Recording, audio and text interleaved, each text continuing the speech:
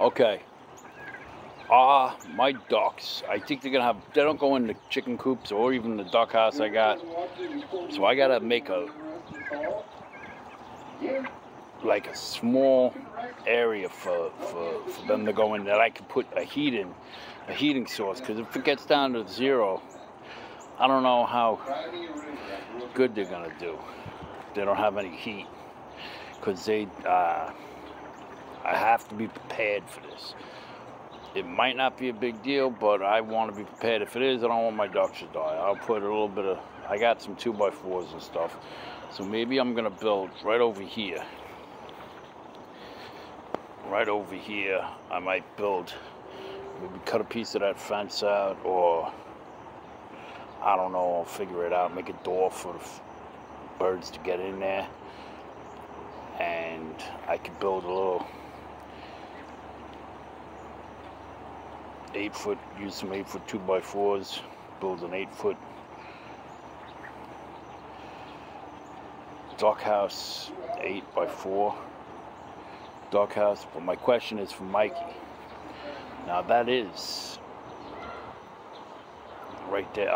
I don't have to. I was gonna ask Mikey about, because he's an electrician. That's the power run to my house. That's for the refrigerator, just for the refrigerator. So I could put a heating source on there, a little kind of space heater to put in the box that I built over here. So I understand what I have to do. I don't have to ask Mikey about this. I knew this, but he's the guy I go to for all my stupid questions, because I don't know everything. I know a lot of shit, but there's some shit I just don't remember, because I had brain surgery, and look at all the birds are back. All over the place on top of it. They just want to go in there and eat the food. They want to go in it. Look at them all flying away. Tons of birds. Get out of here, you bunch of... Look at my fence. Every picket on my fence has a bird on top of it. They're fucking dumb. Really think they were overpopulated with house sparrows. That's what I think these are. These Indian orcas. That I believe is a house sparrow. If anybody sees it and I'm wrong, let me know.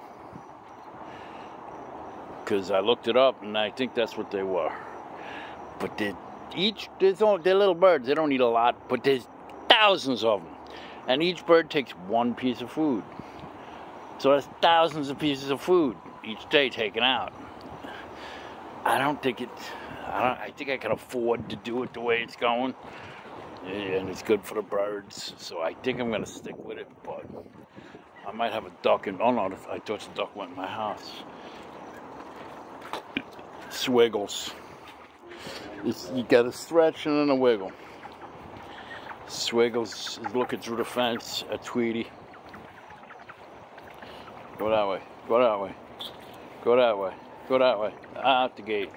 There you go. Get in the pond. Get in the pond. Alright, that's the end of that video.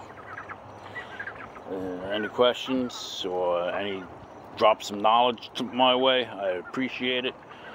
It's a new farm. I wish they'd go in that duck house. But I don't think that's going to keep them warm either. I think I'm going to have to be a little bit more...